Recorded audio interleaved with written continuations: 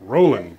Okay, so we've got a pit bull spay, which is kind of a medium, large dog. I find them to be one of the easier spays because things are really easy to reach in them. We've got a sterile drape on her.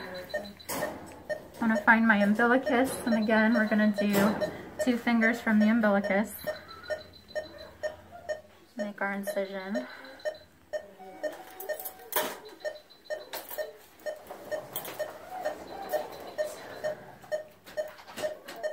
I'm going to clean off her linea.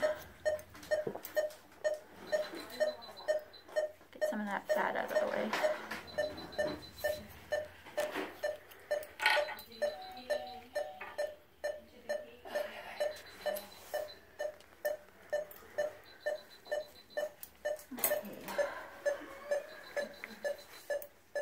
So we've got our linea nice and clean.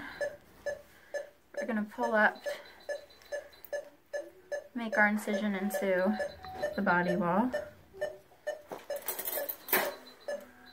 and use our spay hook to pull up our uterus.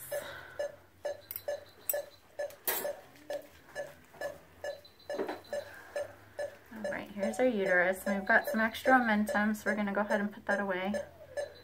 Don't need that.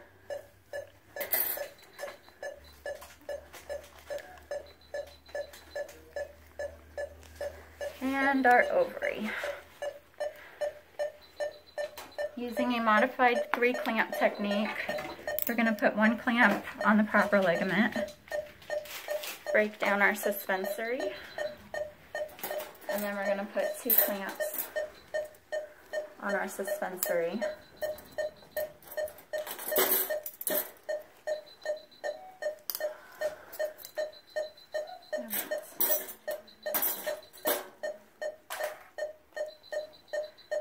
I'm using 2-aught for this dog.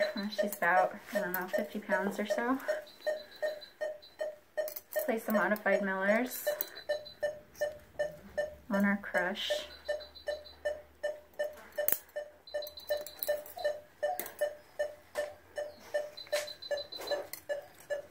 Nice and snug.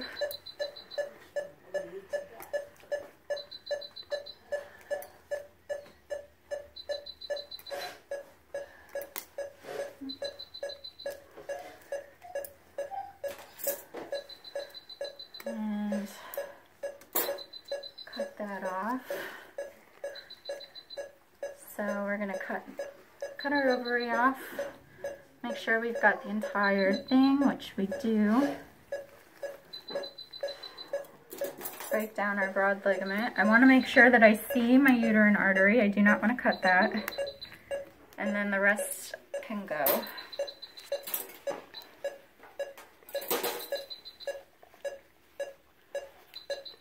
Check our pedicle for bleeding. You look good. Moving on to the next side. See how you got your bifurcation already popping out. I don't know if you have seen our Great Dane spay, but that was a little bit more difficult to get. And here's our other ovary. So, like I said, the pit bull spays tend to be one of the easier big dog spays. I don't know if you could hear that, but that one made a nice popping sound. It's pretty satisfying. Got our modified 3 clamp technique. And then we're going to put our modified millers again on that crush.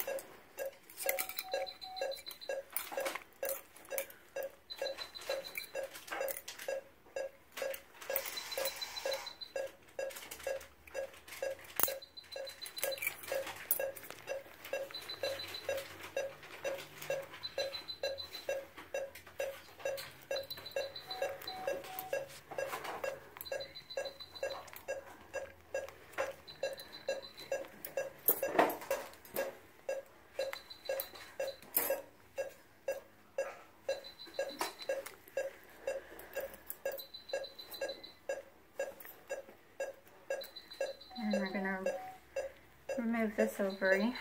Make sure the whole thing's there.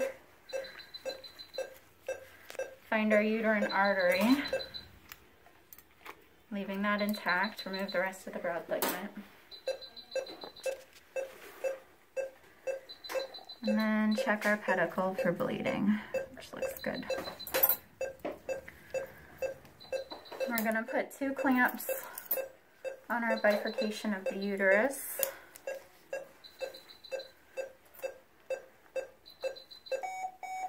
And I don't tend to put my modified Miller's in the crush on the uterus because some of these uteruses tend to be very soft, and once you put that clamp there, they like to break down, and it doesn't help putting a suture on something that's already falling apart. So the modified Miller's has a lot of crushing power in and of itself, and I find that that tends to be enough on the body of the uterus.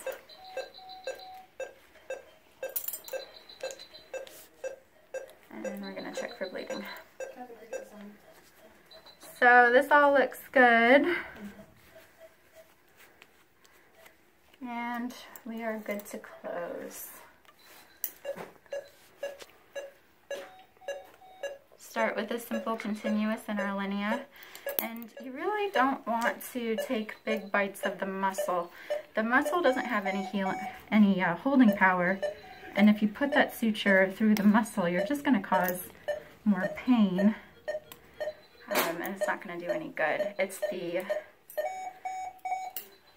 linea layer, the fibrous layer that's on top of the muscle that's got the holding power. So I'm not really going all the way through the body wall. I'm just skimming the top and grabbing that fascial layer. I don't know if you guys can see that, but so I'll get that out of the way. Just grabbing that layer. Make sure this is nice and snug.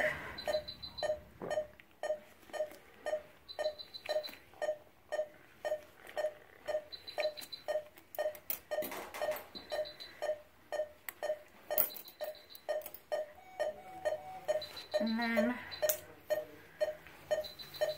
for our sub-Q layer, you want to bury that knot, so your pattern's going to be deep to superficial, superficial to deep. And put a couple of throws on that knot. And I'm going to save this for later.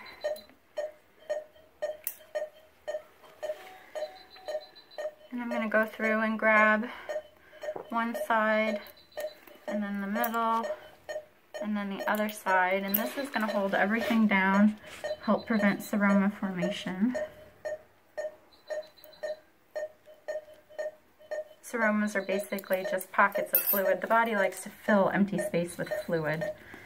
So you don't want any empty space in your surgery.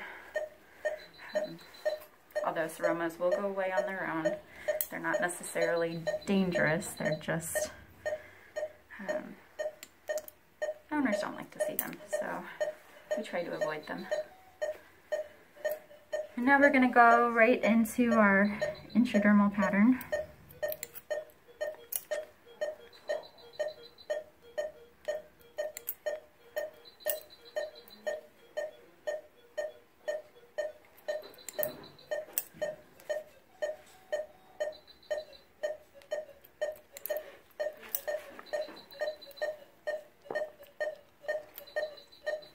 Come back out where your tag is that you were saving.